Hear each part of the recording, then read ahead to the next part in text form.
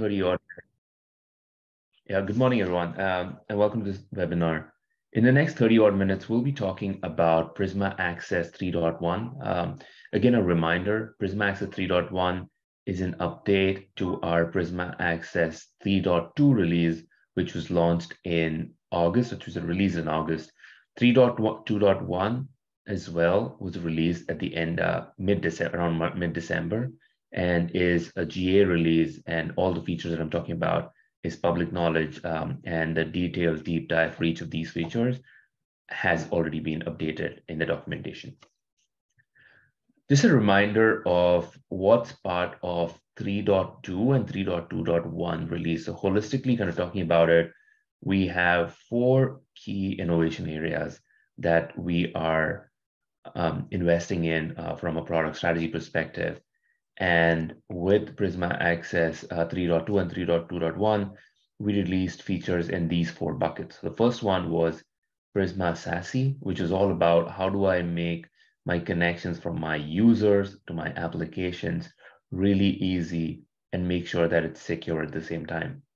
The second bucket is talking about enhanced security. So what are the innovations that we've got to the product in terms of the new security innovations that have been already released across the product.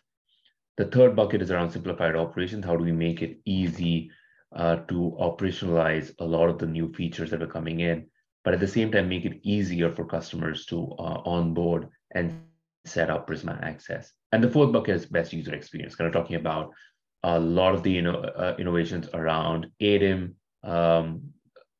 digital experience monitoring, and just kind of making it easier to provide the best experience for those clients connecting. Just kind of digging deeper on this slide. On Prisma SASE, we have, sorry, can you go back to the previous slide?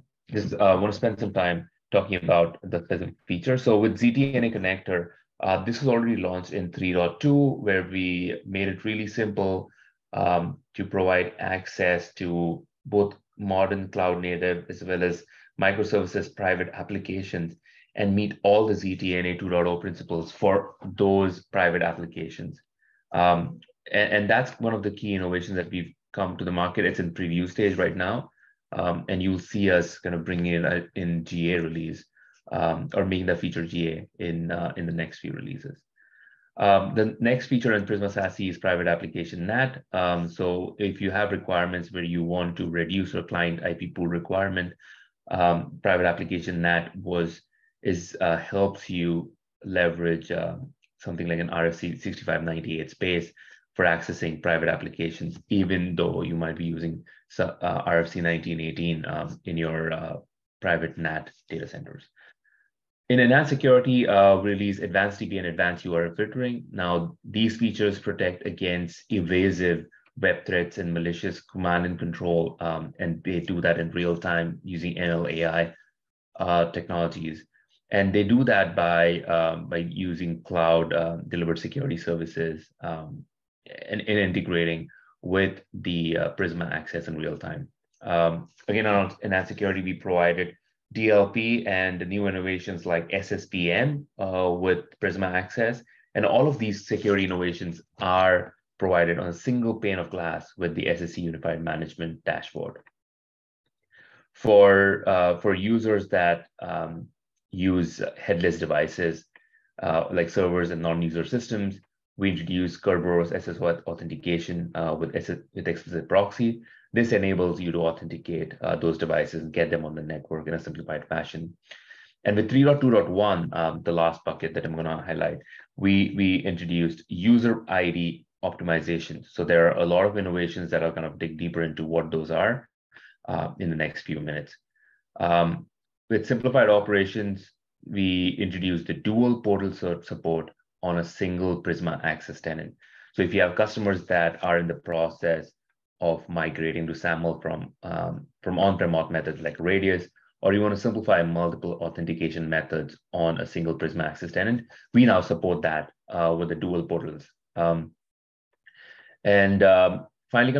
just moving ahead and talking about best user experience. So we already launched some of the integrations with self-service ADEM, Zoom integration with ADEM, and those are all publicly available now for Prisma Access customers to leverage. Thanks. Can you move to the next slide? Yeah, and one of the things that I want to highlight in this slide is a lot of the innovations that we spoke about have already been delivered to customers as part of 3.2. In this update, we will be digging deeper into the features highlighted in blue, which is multiple auth portals on a single tenant, licensing enhancements, granular IP allocations per compute region, user ID optimizations, and CIE, which is Cloud Identity Engine multi-auth. Again, a reminder, if you as a customer want to adopt 3.2, we have guidelines around what is the preferred Panorama version.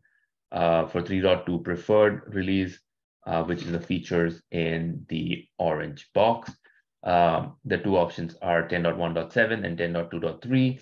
For 3.2.2 innovation, the minimum Panorama version is 10.2.3. Again, this is, there are some timelines where we are mandating customers to upgrade their Panorama to adopt the latest features. So please take a look at this link to make sure you're aware of what are the versions that you should be on. And there's a link also on the Prisma Access 3.2 overview webinar that we did some time back. So feel free to kind of take a look at it. Moving on, in the next few slides, I'm going to spend some time just kind of digging deeper on those new features. So the first one is multiple authentication methods on Prisma Access tenant. Now, what happens is a lot of customers want to migrate or seamlessly migrate to a cloud-based authentication method like SAML. And in that scenario, SAML cannot be part of an auth sequence. Due to that, customers were forced to either create a new tenant for just SAML authentication and then migrate the users, which is inherently very operationally complex. Or if there are some scenarios where customers want SAML to coexist with non-prem identity protocol like Radius. What we are doing to solve this use case for our customers is adding a second portal on an existing Prisma Access tenant. And each of these portals will be identical in all configurations apart from authentication.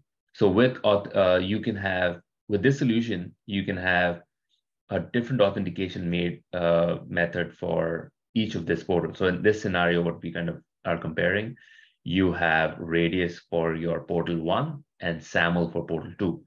That way, from a customer perspective, all they are trying to do is just select a different portal in their GP agent.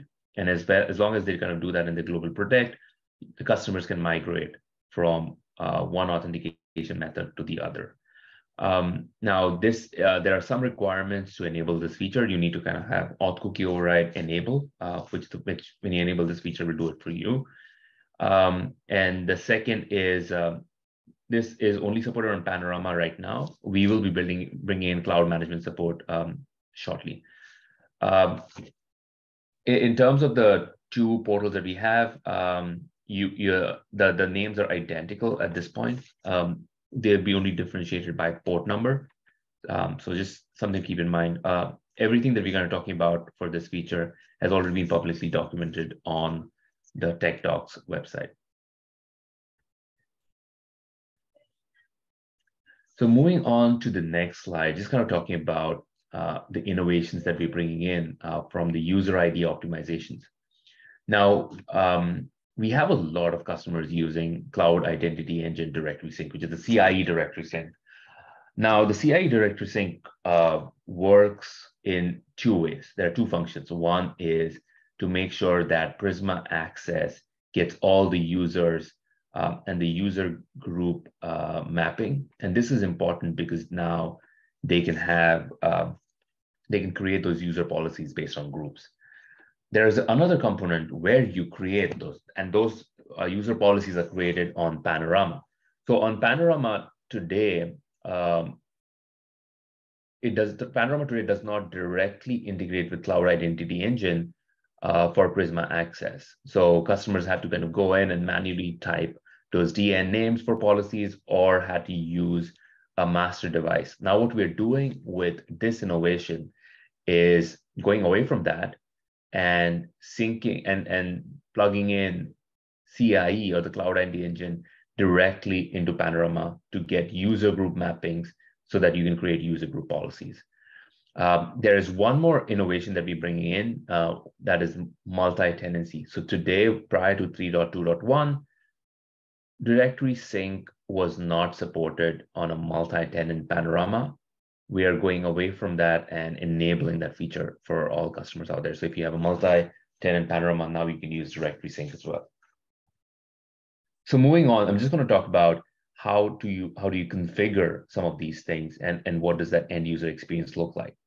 So on Panorama today, you have now the option. So if you go to cloud services configuration, either from mobile users and click on the settings. On the device group, you will see a new box for Cloud Identity Engine in addition to the user ID master device. You can select the CIE, and any CIE that you configured with Panorama will show up, will get populated in this box. As next steps, once you do that, once you select a CIE that you're interested in, you will be able to see a lot of the users. So in the next slide, we are showing how a lot of the users gets populated on their own with a single drop-down menu. So if you move to the next slide. Yeah, so then as you can see, like when you're creating a security policy, you don't have to manually type in the source user. That is populated for you. And Panorama gets this information directly from the cloud user ID. Now, this helps in multiple ways because you have the same groups and the same users configured or synced between Panorama as well as your Prisma Access infrastructure. So when you create a policy, you just create a policy in one place and the entire system syncs all those users and groups for you. So it simplifies and also helps with reducing errors for a lot of the customers.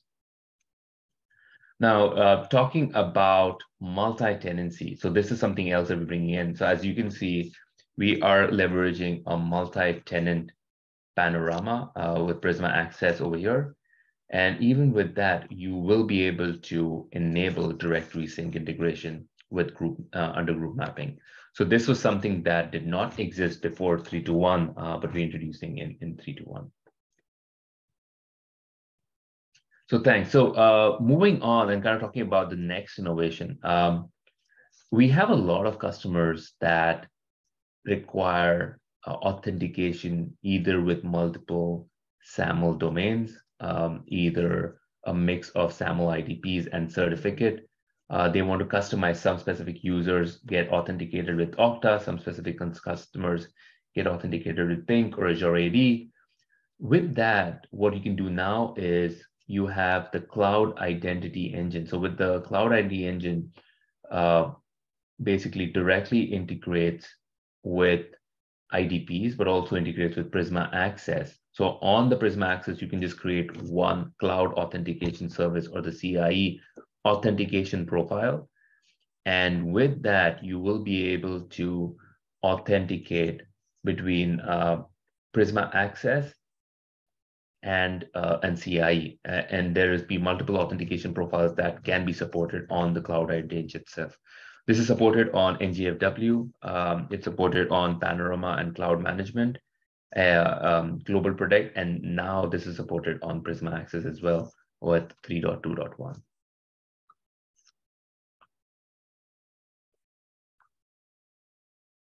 Another key innovation that we're bringing in as part of 3.2.1 is the ability to support VDI environment. So what is the complication with shared desktop VDI?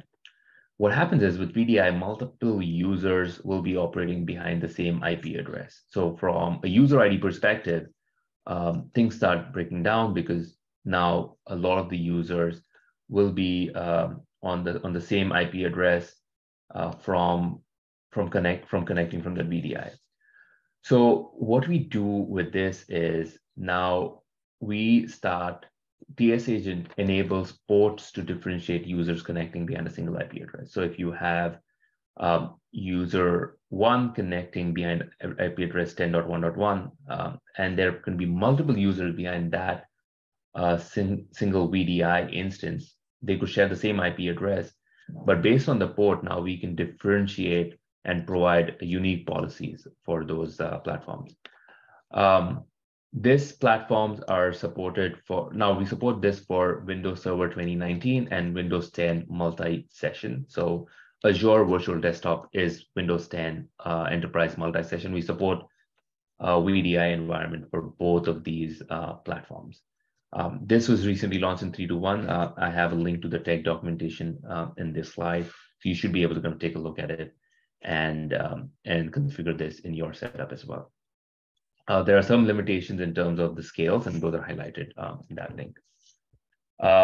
And finally, kind of talking about granular IP allocation control per compute region. So today, as the system's designed, you can provide IP pool configurations at a theater-wide level. So you can just kind of do it at worldwide or North Americas, South Americas, Africa, like EMEA, APAC. So this limits some customers from adding granular security policies if they want to do it on an IP pool basis, right? And the pools are more macro in terms of getting to the closest internal DNS infrastructure. So with that, what we're doing is we are bringing a concept called IP pool group. So with IP pool group, it's more granular IP pools that can be allocated for mobile users based on where they are located. So this enables, as an example, you can have, in this screenshot, you have an IP pool just for Hong Kong. You have an IP pool just for Latin American countries like Paraguay, Brazil, and Venezuela. So you can create those policies or IP pool groups based on those user groups, or sorry, based on those location groups. So this is part of 3.2.1, and this location groups can be created for both mobile users and remote networks. So all you need to do is upgrade your plugin, and if you're on the right Panorama version, you will be able to leverage a lot of these functionalities.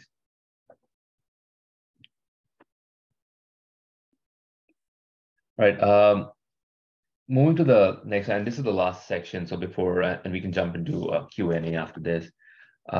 We have introduced some licensing improvements as part of 3.2.1. There is the first licensing improvement is flat service connection pricing. So service connection are linearly proportional to the number of users, and because of that, sometimes they become prohibitively expensive. So what we are doing is we are making a flat price for each additional service connection, and this gets away from the service connection per unit, which is the per user per Mbps per year. And this is applied for all packages, enterprise, business, premium, and business. And we'll be kind of providing this functionality for our customers. Move to the next slide.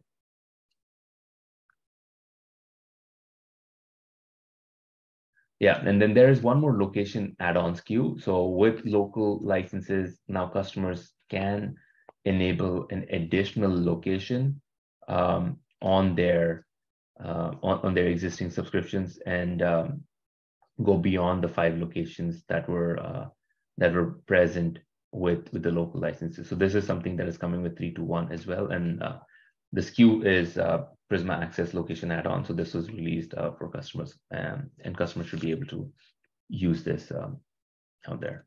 All right. With that,